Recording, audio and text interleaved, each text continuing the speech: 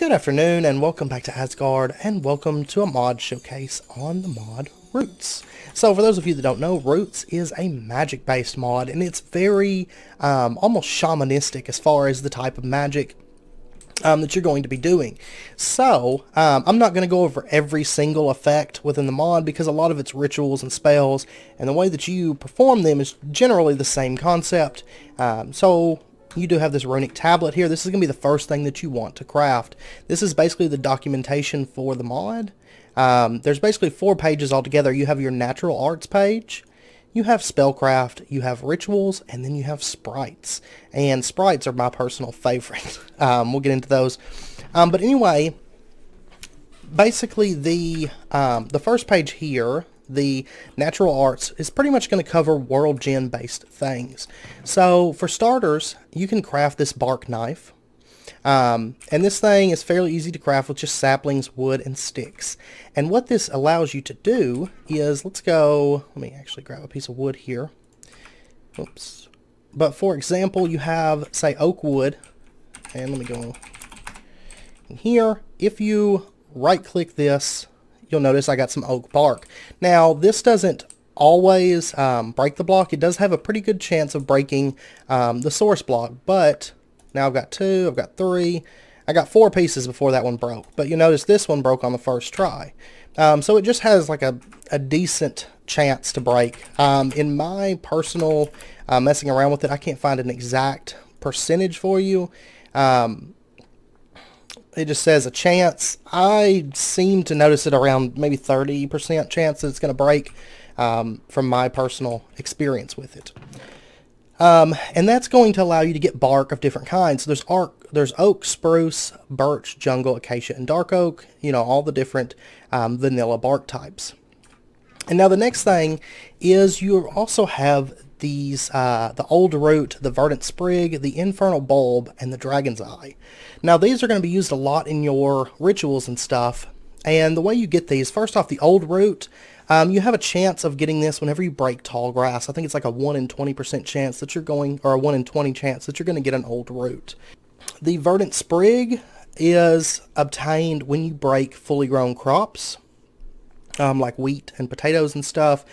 Now, personally, I've noticed that I don't seem to get these when I automate my farming. And it seems like it has to be manually obtained and not automated. Next up is the infernal bulb, and this is pretty much the same way. You get this the same way as the verdant sprig, except you get this one from netherwort, only from netherwort. And then lastly, you have the dragon's eye, which is once again obtained the same way, but this one comes from the chorus fruit bulbs at the top of the chorus fruits. So, and by the way, you can eat the dragon's eye and you can eat the old root as well. You can also turn the old root into a rooty stew if you're hungry, just by combining it with wheat in a bowl. And it does, if you notice, reveals quite a bit of hunger and saturation. Now next up, you're going to want to make yourself one of these pestles. They're very easy to craft with just some diorite. And basically this is going to be used in a lot of these early, or basically these two starting craftable items, but then also you're going to use it down the line with a mortar as well. Now the growth powder, the way this works is it's pretty much like almost like bone meal, but it creates grass. So if we were to throw this down on here, you'll notice it turns a big chunk of that into grass, so it allows you to get grass in places where normally you wouldn't be able to without having to make a silk touch tool. And then the other thing is the healing poultice. Now basically the way this works is, if we were to go up here, go into game mode S, we take a bit of damage. Oh, I'm on peaceful. Let's do hard. Alright. Do this again. Okay, so we take a bit of damage, and I can eat this poultice, and it's going to heal a decent amount of hearts from me. Oops. There we go. And so basically that's just a quick and easy healing potion with just some red dye, paper, and verdant sprig. With your pestle, the growth powder is grass, seeds, and redstone with your mortar. 4 of those. So fairly cheap to craft. Now moving on, that's pretty much everything in just the natural stuff, the world gen and everything. So the next thing is staff imbuement. Now this, I basically split all this up into tabs on the runic tablet. So the spellcraft tab is all about imbuing staves with magic. And eventually we'll get into a bit more eccentric staff imbuement, but this is the basics of it. So the first thing that you're going to need is you're going to need a mortar, a pestle, and an imbuer. And now the mortar will actually go down on the ground just like that. You only need one of these, and the same with the imbuer. It'll just go down the ground there as well. And the way that you use these, and like I said, I'm not going to go over every single effect, because basically from here on down are all different effects that you can put on your staffs, and they all imbue the exact same way. So there's all different kinds in there. There's kinds that repel mobs or create barriers and all that. So I'm going to quickly show you how to make one, and this is to make a frost effect. So what you're going to do is you're going to, for starters, like your starting spells, I'm actually going to need a stick as well. My bad. You're going to put your ingredients in here, and you can find them if you just open this up. For example, we're going to be doing the, where's it at? Blistering Cold. And in just a white tulip, a snowball, and a birch sapling. This little symbol here indicates mortar and pestle, and that's going to get you this petal dust. So, I swear it rains every single Minecraft day on here.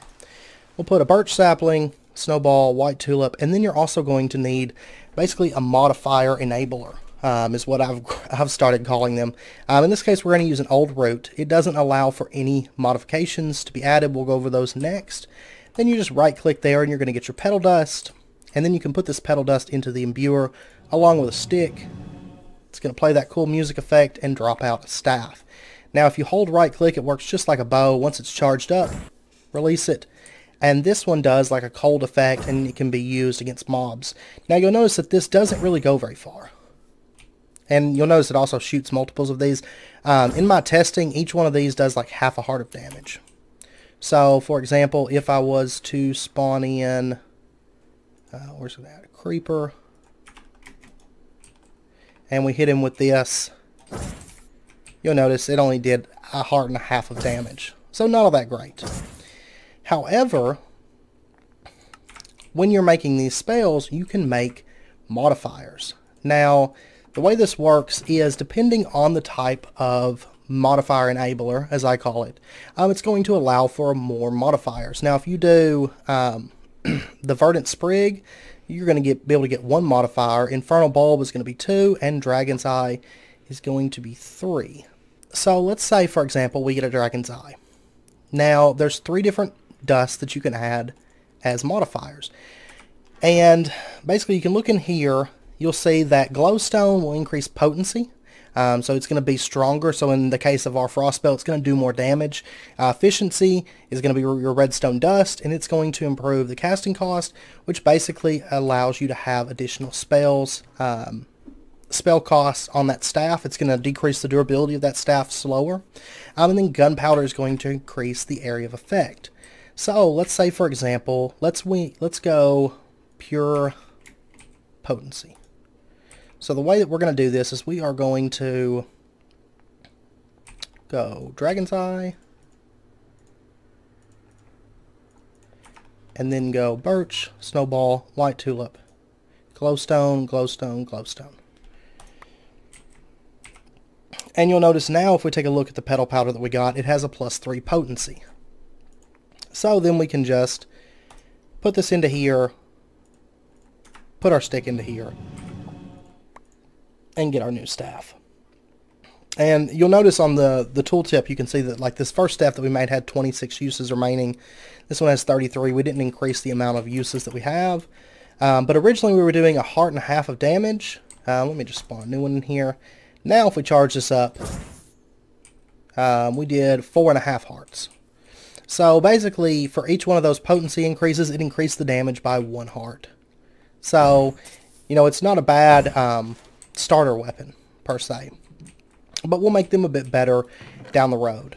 And that is pretty much how the spellcasting within this mod works. So like I said, we'll cover in just a second, we'll cover some more advanced stuff. Alright, so next up we have rituals. Now this is another major thing within the mod, and another thing that has a number of different effects. Now you'll notice immediately not quite as many as the different spell effects. It seems like this mod is still receiving new content and stuff, and I imagine it will change over time. But basically the first thing you're going to want to do in order to get your ritual area set up, which this is a maximum size ritual area, initially you can just put down this casting altar. Which is right here. You'll see that's crafted with some runestone symbol, block of gold, verdant sprigs, and poppies. Not terribly expensive. And then you're also going to need some of these incense braziers. So also very, very cheap.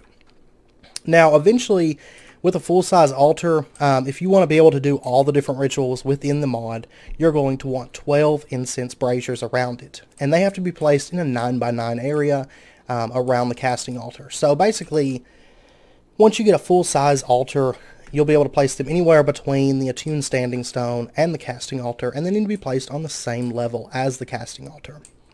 So basically you want a flat surface for your ritual area. Now you can have things in the middle of it, like over here, you know, I've got water and lily pads and flowers and all this mess of stuff, a spirit font, which we'll get into all that stuff later. You can have stuff in there. It doesn't have to be just pure grass, but you know, it is going to need to be a flat surface relatively with all your braziers and standing stones around it on the same level.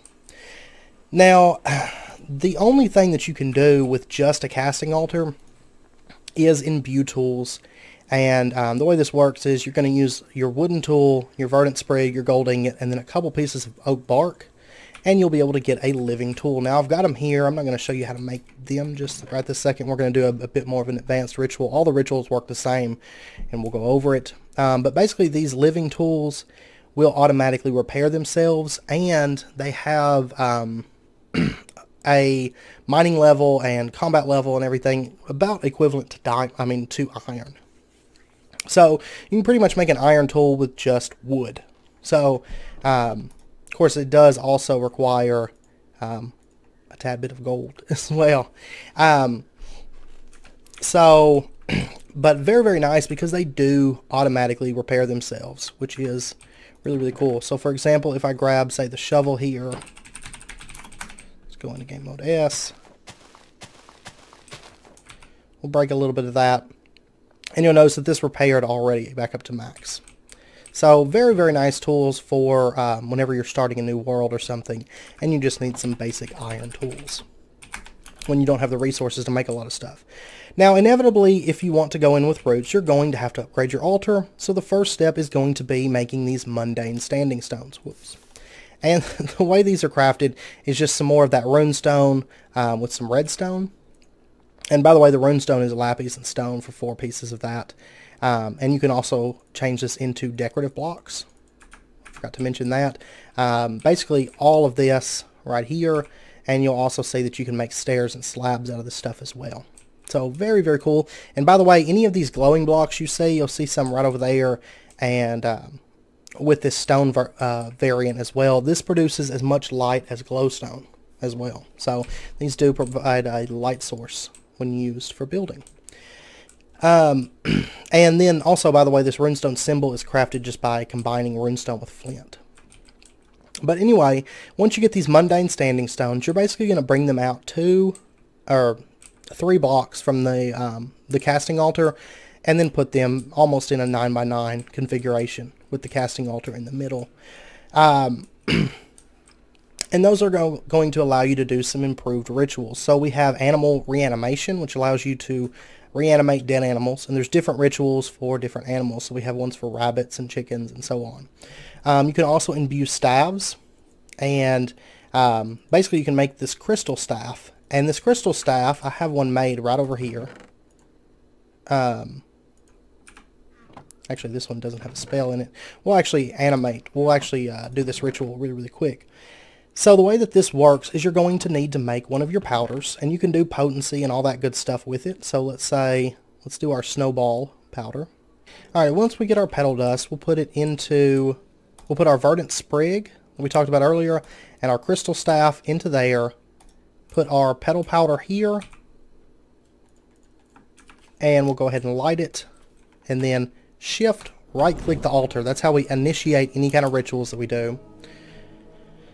It's going to do all these cool particle effects and make our staff for us. Now this one automatically has, you'll notice it has 129 uses when you first get it. So it does have a ton more uses than, you know, our old wooden staves that we were using and all that. In addition, this thing can hold up to 4 different spells. And the way you change spells is you're going to shift right click. And it's going to cycle through. Now I only put 1 spell on here, but this crystal staff can have up to 4 on it. And that's pretty much how that works. There's also rituals in here for downfall control. You can make it rain or you can make it stop raining. And by the way, when you're looking at these rituals, this top part that almost looks like a table with some fire or something on it, that's what goes on your casting altar. And down here, if you see something here, that means it's going to be burned as an incense within your incense braziers. See, I told you it rains all the time. And now, once again, you're eventually going to have to upgrade this once more by making, there we go, by making these attuned standing stones. Now these are crafted basically with just some nether brick, diamond, and runestone. Once again, fairly cheap, and these you're only going to need 4 of them, whereas your mundane standing stones you needed 8 of them. So once you have those, you have access to even more advanced rituals. So we have monster reanimation, where we can bring back zombies, skeletons, spiders, creepers, cave spiders, slime, and endermen. Just by using parts of them, we can summon one. You can also make some of the special armor from the mod. You have the druidic robes, or the sylvan armor, and you also have the defender armor. And so the defender armor, if we throw that on, you'll notice we kind of look like Groot from Guardians of the Galaxy, and basically this stuff has fairly stout defense. It's about between iron and diamond is the defense, and if you notice, it's fairly cheap. Once you get up to that ritual size, 1 iron armor piece, a diamond, and some wood with some oak bark and wheat and saplings is going to get you this armor. And what's really, really nice about this stuff is whenever you take damage, once again, it's automatically going to repair itself, just like the living tools did that we messed with earlier. And then in addition, you can make this Sylvan set. And now the Sylvan set, if we throw this on, I actually really love this graphic too, because you have like these like wooden spikes sticking out of your back. And now this set, once again, will automatically repair itself, and it has fairly decent armor on it. You'll notice the full set, all in all, has, 14 armor? So not terrible. And you'll notice that each piece increases your Terra regeneration and gives +1 efficiency. And Terra is actually something I forgot to talk about really, really quick. If you notice above my hunger bar, there's all these little like leaves. And whenever I cast a spell, it's going to take a little bit of that Terra and then quickly regenerate. Basically, that is your magic, your MP, if you will. And whenever you cast a spell, it's going to go down, but then it's going to quickly regenerate. And there's no real way, aside from this armor, really to speed that up. Now, this armor is going to, each piece is going to increase your Terra regeneration. If I didn't have this armor on, and say I grab this staff and cast the spell, you'll see it takes a little bit longer to regenerate. So, but with the full set, it's a bit quicker.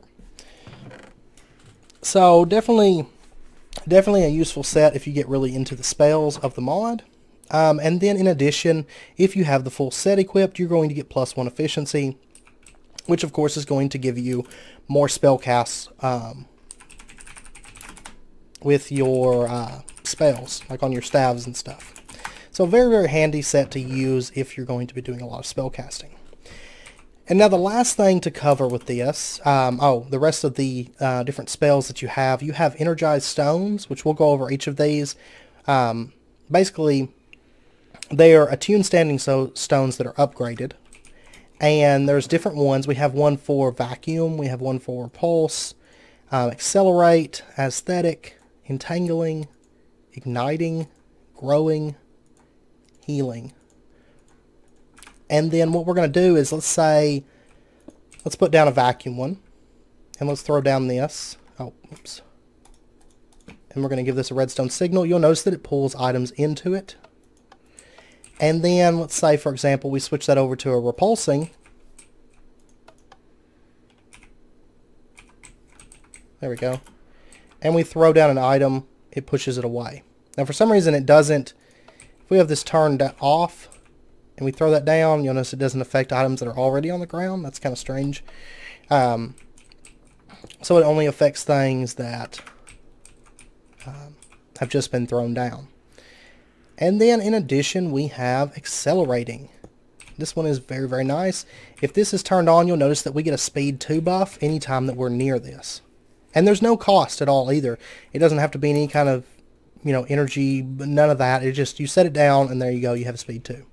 As long as it has a redstone signal.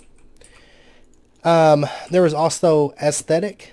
Now this one doesn't necessarily need a redstone signal, but if we take, say, like a die, okay, there we go. I couldn't get it to change there for a second, but you'll notice that the particle effects turned blue. And then let's say we add a little bit of red in there, and we can keep adding red and kind of change the particles. And then anytime that you want to reset it, you can just use a little bit of bone meal and turn it back to this like grayish color. But the more you can change the different spectrum and everything with this using red, blue, and green. So really, really cool. And you can make all these like, you can make your own personalized color and everything. It's really, really neat. It's one of my favorites personally. And then there is also entangling. Now this one, if you notice, we get slowness too when we get near it. Now granted, this is probably going to be more for like mobs and stuff. Would be the reason that you want to put this down, but that's what it does. And then we also have igniting. Now this one, when it has a redstone signal, you'll notice that it's trying to catch us on fire. If we go to game mode S, you'll notice that it catches us on fire. This could be used, of course, for some kind of a mob grinder or something if you so desired. Then next up we have the growing standing stone, and basically what this does is this is going to act like bone meal. It's going to increase the growth rate of plants around it. And of course it's like a free constant effect bone meal. And then lastly you have healing, which is going to give you a constant regeneration effect when it's placed down with a redstone signal.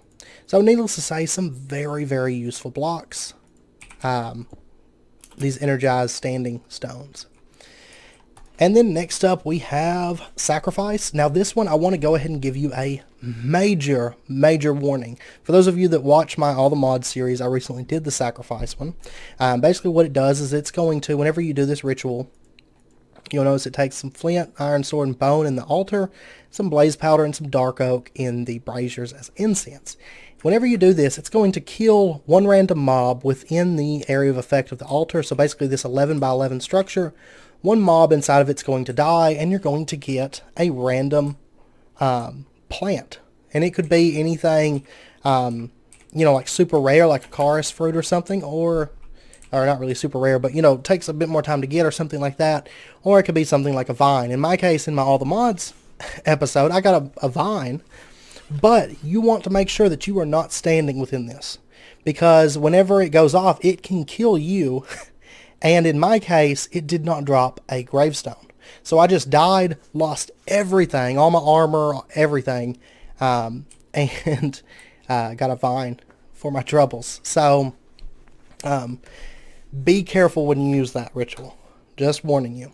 You also have time shift that for the cost of 4 oxide daisies, you can change the time. Now, it's going to change the time dependent on how many oxide daisies that you burn in the incense altar. And once again, make sure and read these descriptions, because you notice that this one doesn't look like you need any incense. You do. You burn oxide daisies, and the more oxide daisies that you burn, the more it's going to change the time. And up to 4 can be burned, and basically 4 is going to change it from night to day or day to night. And then lastly, you have this wild wood one. And basically, if you place wood around it, and we're actually going to do this one just so I can show you how this works. So we're going to need oak bark, spruce, jungle, acacia, verdant sprig, glowstone, and vines. Alright, so now that we have all of that, let's go ahead and place it in here. And let's get ourselves just any kind of wood is fine. We're just going to use oak. And we're going to place it around here. It's about a 3 range from the altar. So basically anything within these mundane standing stones is pretty much how to think of it. I think you can even put it out here as well. And then you're going to want to set your incense in. Why did you bounce out, eh? Go ahead and light that. And that. And then we'll shift, right click this. And of course it's going to take a second. It's going to play those cool like sound effects and everything.